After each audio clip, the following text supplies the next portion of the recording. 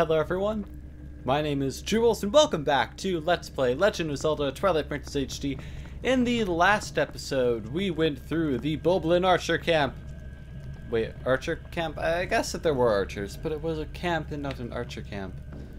I don't know why I said that. And in this episode, we are going to be going through the first half of, well not half, but the first bit of, wait for it. Oh, get to the name. It's the Arbiter's grounds, and I said that at the end of the last episode. Oh yeah, and there are these moving things in the sand, and yeah, they're we saw these in the desert, and they only took one hit to kill it. I don't think I actually killed anything. And yeah, here they're bigger and they take two. Oh, don't. Okay, good, you just barely missed me. And here we have a certain enemy that is found all over this dungeon, and I believe it's unique to this dungeon. It might be found it's found actually one other place, but we won't be getting into that until the very end of the game. Those are, I don't actually know their exact name, but they're something like mini Stalfos or something. Stalfos are like the skeletons of the Zelda universe. Okay, now we've opened this door. And oh yes, over here we can refill our lantern, although I think it's already full. Where is our lantern? Oh, we have it equipped.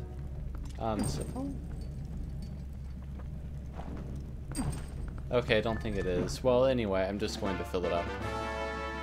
We're going to be needing the lantern a lot this dungeon. Okay, and I believe that here there's something we need. I think it's a key. Although there's a locked door, so yeah, it is a key. Oh, yeah. We have to deal with these things this dungeon. I don't know their name. Their name is up on screen now.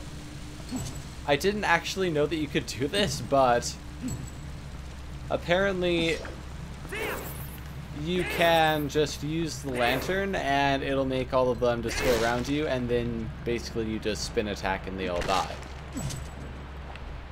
I didn't know that until like, I don't know, maybe a year ago.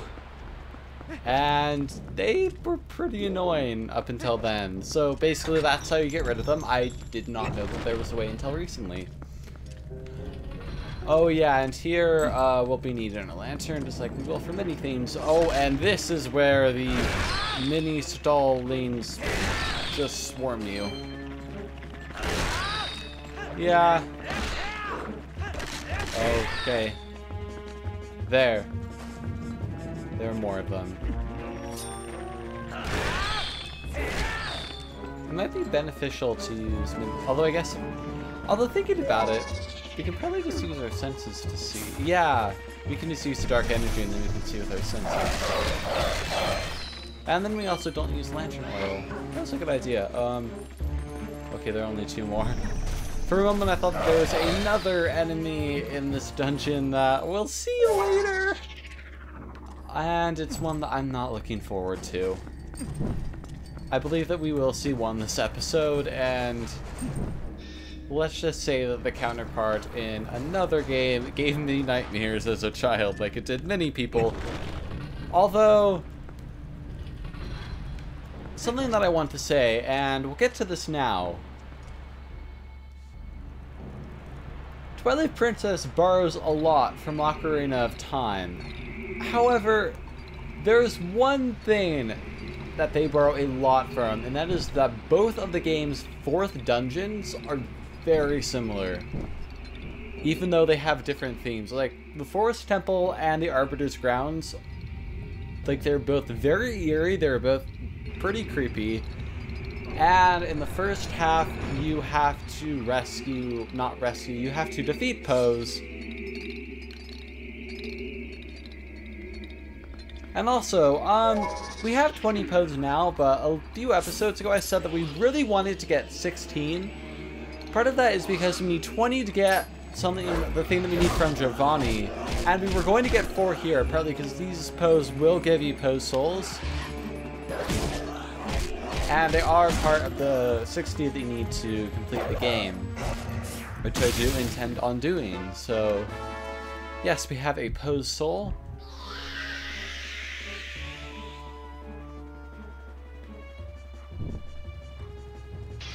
And after this flame goes onto the candle torch thing, that took its sweet time getting there.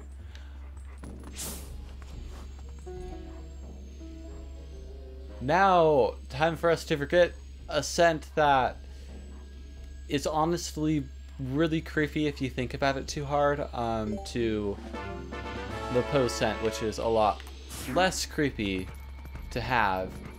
I don't really need to explain why having the scent of your girlfriend is super creepy, but anyway. Yeah, so here there is a piece of part. I believe that the... Oh, okay. From when I saw those statues and I got really creeped out, that's probably going to happen this episode. And for the next 2 episodes, this dungeon is so creepy. Now, this dungeon didn't tear me as a child because child me was 11 by the time I played this game. Unlike, like, Ocarina of Time, where I was 6, and that game's version of this dungeon was honestly horrifying.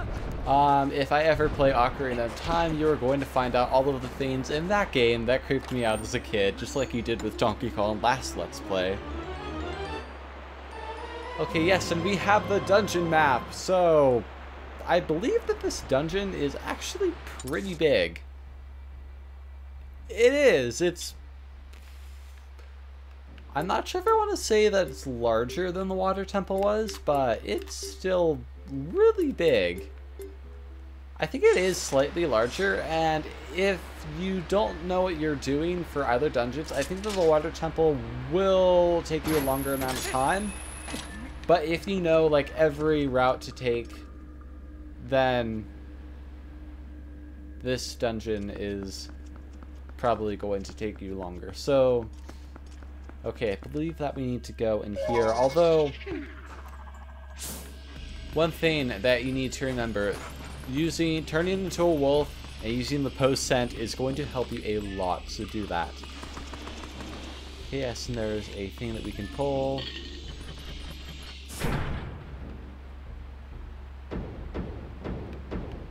And now a staircase appears.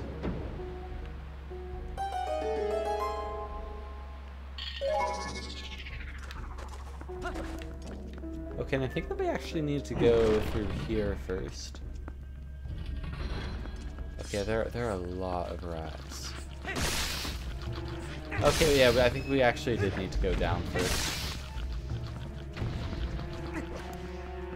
Okay, so let's go back and do that.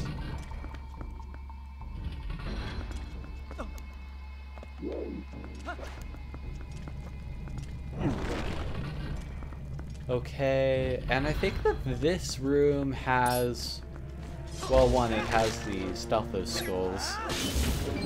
I'm gonna have to show so many enemy names on screen. I think it's the 3rd one now that I don't know the name of. Okay, and the enemy music is still playing because we have yet to find something, and we have a re-dead. Oh, I am not looking forward to this. However, there are 2 really easy ways to fight them. In fact, I should... Oh, but yeah, I do know why I turned into a wolf. The second really easy way, you need an item that we don't have yet and won't be getting anytime soon. One of the ways is to turn into a wolf and latch onto their neck and basically kill them that way. Oh yeah, and also something that is kind of nice, they will always drop red rupees, and I like red rupees. There is one more thing in the game that we will need a lot of money for. I just decided not to get it because we need to do like the whole magic armor side quest thing. Okay, I think we can go straight up. I think we can hookshot up there. Yeah, because, okay, I almost rolled off. Oh, those rats are back. Are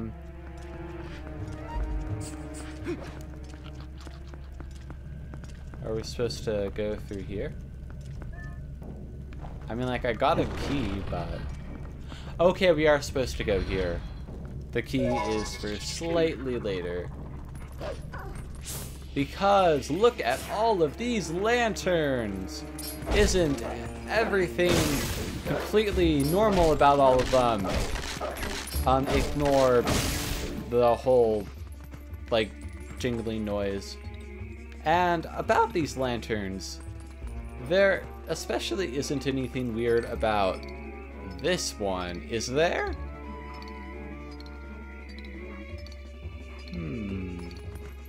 Well, I mean, like, I'm just going to turn on my senses, and we definitely are going to get attacked by a Poe. Oh, wait, there's a Poe. Okay, it took us L targeting that to get its attention. And die!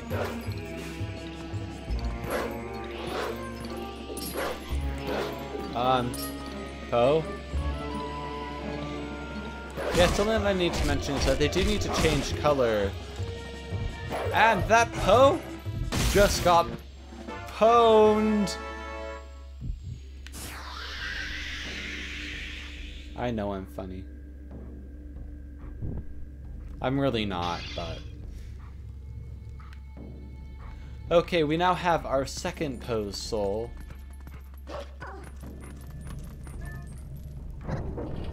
And I believe that we need to go back down. Oh god, I hope that the Redad isn't back.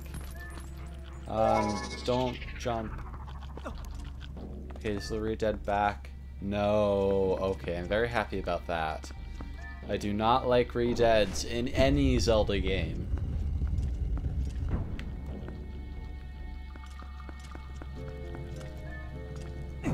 I'm trying to remember if Redads were in Breath of the Wild. I don't actually remember if they were. I mean, like, I might have ran into them when I played through that game, and they might have been like so different that I didn't recognize them as Redads, or I just completely forgot about them. But someone tell me in the comments, were Redads in Breath of the Wild? I forget. Okay, I think we need to go out through here. And we should be able to get to that locked door. Yes, we can. I'm just going to run by those rats.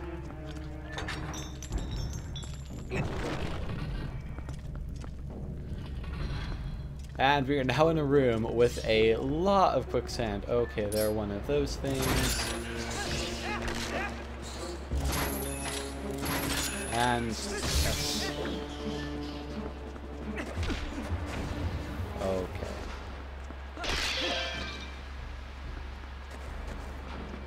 Got those out of the way.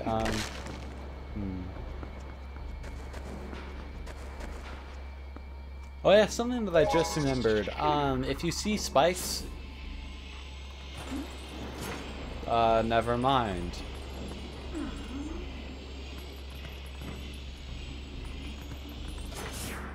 Okay, I thought that I remembered something wrong. Like, I thought that if you like saw spikes, maybe you could see where they were by sensing them, but I guess I was wrong about that. Maybe I was just always seeing the spikes before they came down, so I just never noticed. But anyway, I thought you could do that. You can't. Game? Okay, good. There, we're on the same page. We will push this block. Yeah, something about games. Like, this wasn't really much of a slidey block puzzle. I was pronouncing that right. However, something that a lot of gamers really hate is slidey block puzzles. I actually love slidey block puzzles, and the next dungeon is gonna have so many of them, and oh, I love them so much. Okay, I can't wait until the next dungeon. Like, this dungeon, like, I like it. It's not one of my favorites. It's not one of my least favorites. I just have like a regular amount of likingness for this dungeon. The next dungeon, though, I'm really looking forward to.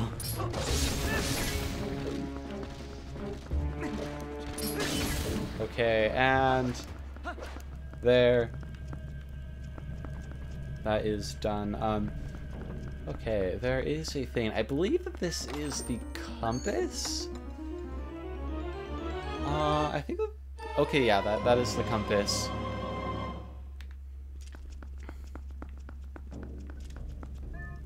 And now we need to push this way, or pull it, I guess. Okay, there is a thing. Oh, it's a re-dead. Actually, I just remembered another really good way to get rid of re-deads. Okay, good. It's not marching towards me. I probably want to move that combo off, and if you equip your bomb arrows, you can hit the re-deads from really far away. I missed there. And they die to 2 bomb arrows. So that is another very good way to get them out if you need to get them out from a distance. Otherwise, I just recommend doing it as a wolf. It's a lot more resourceful. Okay, we have a key. We can go through this door. And I believe the next room has even more re-deads. Okay, I guess that is one complaint that I have. Oh, and yeah, there is another Poe in here. And yes, I think that's a spin attack. I like spin attacking. Oh, we're at a re-dead. And even more.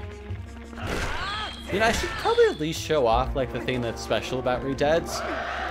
This is the thing that is special about re-deads. We're on hero mode. Oh god, no, don't kill me. I'm, oh no, okay, good. They should be almost dead. I'm mashing B, why did I do this? Okay, good, we killed one of them. Just gonna bomb arrow this. Die. Oh. I did not need that. I guess that's what I get for showing off why I don't like re-deads. Because that happens. We lost half our health, and it's going to be really hard to get it back. And now we have to fight a Poe. Although I personally do find these Poes easier than the ones outside. Even though they take 2, well, I guess the other ones take 2 hits to kill, so I guess I can just say I find this one easier. Anyway, we have pwned our 3rd Poe. And that is the 2nd time that I overused that pun. Well, I really like puns. You might be able to tell now that I'm actually incorporating them into my Let's Plays and not just Twitter. But yeah. Get used to hearing them from me. Oh yeah, we have our 3rd Poe. And I believe that we can actually get to the 4th in this episode, because we are not too far away. Oh, it's this room. Yeah, I think I'm just gonna go until we get to the 4th Poe. And just ignore the 25-minute mark. Yeah, this is another enemy that, like, really creeps people out, and I found really annoying at first. So, the first time that I ever saw these enemies was when I was seeing my brother play through this, and when he got to this room, he just could not figure out how to get rid of ghoul rats. So, once he got the key, he just kept on exiting and re-entering. That way he'd make this jump. That way he did not have to kill the ghoul rats because he couldn't figure out how. You're just supposed to spin attack as the wolf. And it's best if you do the rotating the stick once and pressing B, partly because if you use the dark energy attack, you like target all of the wolves and stuff, and you really don't want to do that. It'll just make everything get super annoying. Okay, yeah, so we are almost to the final Poe. I believe we just have to go through this room? Yeah, I'm looking at the map, and that's all that we have to do. I know where the fourth Poe is. Yes, let's just push this all the way to the end. There, okay. I believe that there's just a red rupee, but we are a little bit short on time, and I do want to get the fourth Poe before the end of the episode. So I'm just going to ignore that. That is a red rupee if you want to get it, or you want to know what it is. Oh no. Oh my god, we are going to have to do this again.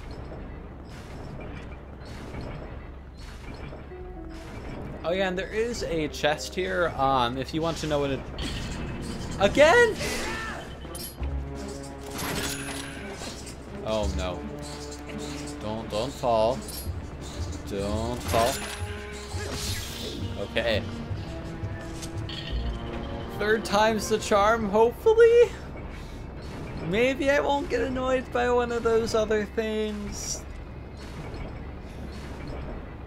Oh.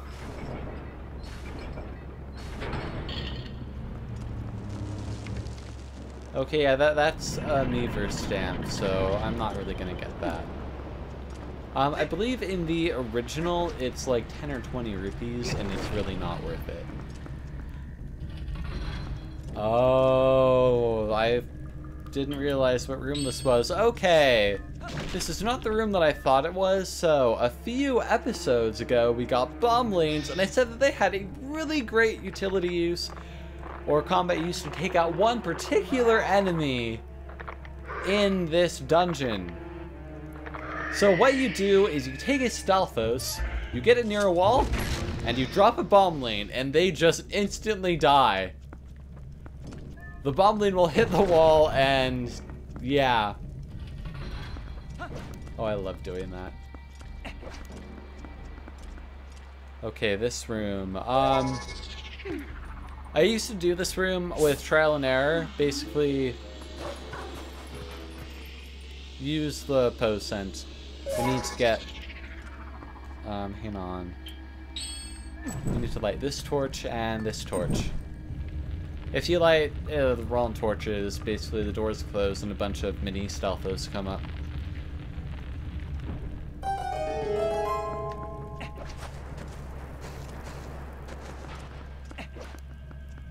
Okay, and is this the room? Yes, this is the room with the final Poe.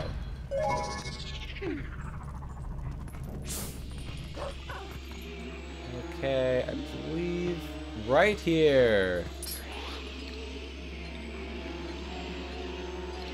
Okay, and you actually had to beat the final Poe this way in Ocarina of Time. So basically, you need to find out who the real Poe is.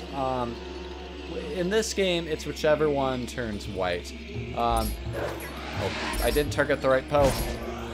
Okay, I got it at the last second. Okay, which one of you is the real Poe? I think it's you. It wasn't. Oh no, we can't. Oh, we couldn't attack the Poe because we were in quicksand. Okay, now? One of you try to attack me, please.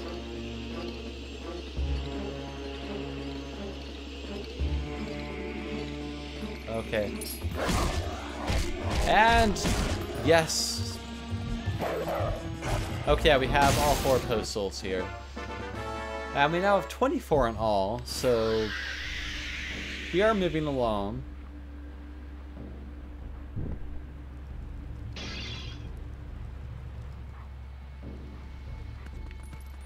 And I guess that now that we have all of the postals, then I'm just going... Actually, no. Wait. I think that the next room is near here. I don't think I have to end the episode off here. Okay, we are slightly over time, but that won't matter. Okay, so we need to go right here. Oh no! No! I went right into the quicksand. And I just remembered that there was a hookshot target. Okay, we aren't like in the beeping. Oh my god. We're beeping. I should have used fairy right now. I don't want to deal with this.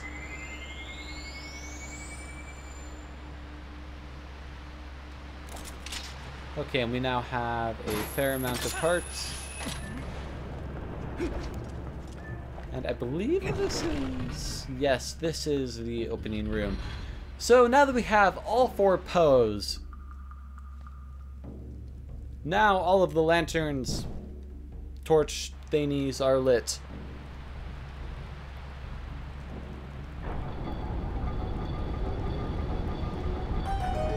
And this has been Truly Outrageous Jewels and Let's Play Twilight Princess HD. Next episode, I probably still won't have a consistent outro, and I will see you all then. Goodbye. Oh yeah, and we're also going to we'll go into that gate thing. Well, goodbye, as I said.